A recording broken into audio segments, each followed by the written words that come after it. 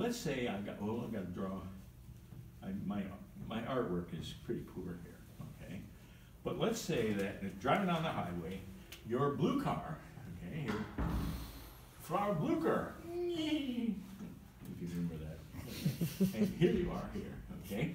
And you're going straight, okay? The car's flat, okay? Car's pretty flat, level, okay? And when we start going around that curve to the left, the car wants to go straight, okay? And what happens is the car at that point starts to lean toward the outside. Now, if you have a nice Ferrari, it probably won't lean much, okay? But many other cars are softly suspended with springs and shock absorbers to give you a soft ride, okay? So if you're getting a nice soft ride, when you turn, that car might lean some. Lots of cars have other suspension parts in them. But then we're going to squish the springs on this side, and the springs on this side stretch, okay? We're going to press on this tire more. It's going to squish out. Do you ever bounce a basketball? Why does it bounce back? Yeah, the rebound is because of the air inside. You got a point there. So the tire is ready to rebound, and the spring is ready to rebound, okay? And if we've been skidding that car, it's been going sideways, at the end of the skid, especially on dry pavement, so you don't get this as much when it's slipping, because on slippery stuff, because we don't get that traction. But we still get a certain amount of loading to the outside wheels, and so at the end of the skid, the car's not been loading, it stopped skidding, and it's ready to bounce back. And when it bounces back, if you've got your wheels pointed in the direction you want them to go, or steering it into the skid, when it bounces back, it catapults you out into the bushes. And so that's why we call this correct is steering toward where you want to go. At the end of the skid, there's a moment when it's not doing anything, which we call the pause. And we have to straighten it at the end, straight, which we call a recover. Okay? Does all make sense? Mm-hmm. Okay, here we go. Another thing, like my steering wheel, okay? We were taught to do hand-over-hand steering, right? Okay. Well, hand-over-hand steering was great for my dad's car, because it had a 17-inch steering wheel. It didn't have power steering, and we didn't have airbags, okay? If you were to do this in your driver's test in Scandinavia, England, New Zealand, Australia, you'd flunk your test, okay? You would flunk your test, and this is how they teach people how to drive in those countries, and they require it. Both hands on the wheel, okay? Both hands on the wheel. Now, I've seen people try to steer with both hands on the wheel and do this. Or with one hand, do this. Which, anybody ever twist your arm when you were a kid? Yeah. Okay, bigger kids, you know, when you're little. Well, this is a weak position, okay? Not only that, but your arm is across in front of the airbag. Yeah. Now, how does the airbag work? Okay. Well, I want you to say this to yourself. Your airbag will not go off unless your car is getting shorter.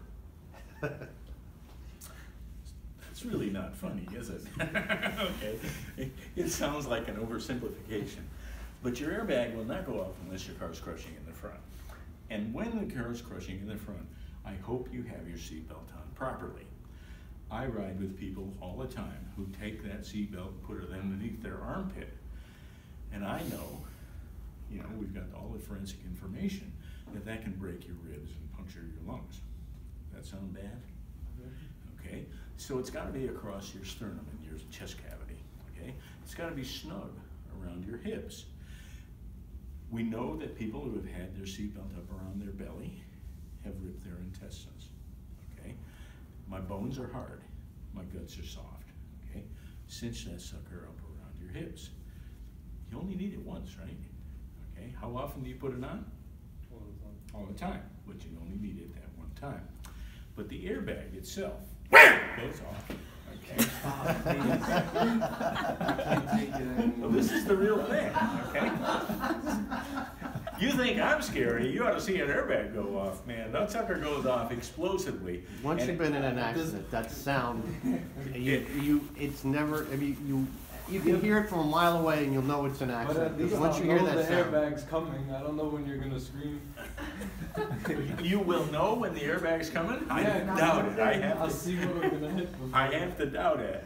Because, you know, when that airbag goes off, you're not ready for it. There ain't nobody ready for it, okay? You can't get ready for that sucker. Because it does go off explosively with the force of a shotgun shell, and it stops before it gets to you. Now, if you're under 5'4", okay, you might be a little close to that sucker, and when it goes off, because you want to reach those pedals, right? Okay, when it goes off, if you don't have the length of a piece of, 8x11 paper would fit it lengthwise between you and the steering wheel, you're going to get hurt. my sister burned her face because she was so close. Yep. Well, it's an explosive device, like I said, a shotgun shell. It develops heat to do the expansion. And so that expansion, wham, goes off, and hopefully it stops before it gets to you, and then it lets out, you know, like falling into a pillow. The thing is, people think it's a soft pillow. It ain't a soft pillow. It's explosive force. So if you had your arm across the middle of it, people think that they'll break their nose or their wrist. What's right behind your eyes and your head? And if I was in a boxing match with you, what would you want to do to my head? You want to hit it hard enough so you shake my brain, okay? Well, this is the leading cause of internal head injuries in this country. Do you have any clients that have internal head problems? Are you talking to me? Yeah. I do. You're a social worker, right? Yeah, I Okay. do. I have a couple. Yep, yep. Well, it's not much different than falling when you're skiing or falling off a bicycle. You know, other internal head injuries cause people to have unconsciousness. You can have vertigo. There are a lot of different symptoms of this. But if you get your bell wrong, you know, that boxer may not be the same after this next boxing match. Got hit too much in the face. So what we think about is we got to have our hands on opposite side of the wheel. If you want to turn to the right, you could push up and then pull down. And by the way, if you steer this way, have you only steered a half a turn? Okay, so your wheels only turn this much. Your steering, the wheels on the front of the car are on a increasing ratio, you know, a gear ratio. And so when you turn the wheel a half a turn, your wheels turn this much.